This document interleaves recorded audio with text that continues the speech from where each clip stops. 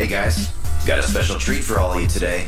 Meet the man who should need no introduction, but please introduce yourself. I'm Guillermo Del Toro, and I'm here to promote this beautiful, insane movie called Pacific Rim that comes out July 12th. So give us a little background. What bad stuff's happening that the world needs saving? When we come into the movie, we come in early into the golden period of the war when the Jaegers are winning.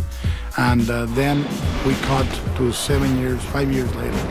And the war has been now decimated the Jaegers. There were about 30 Jaegers in the world originally, and now there are only 4. And the movie takes place with those last 4 Jaegers in service. You had me at giant monsters versus giant robots. I'm totally in. Anything else we should know? The movie has a spectacular style and a real world creation.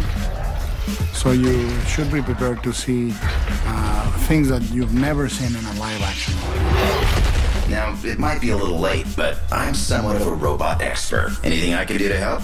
I would like, Tom, for you to watch the movie and tell me if we did a fair and balanced portrayal of robot kind.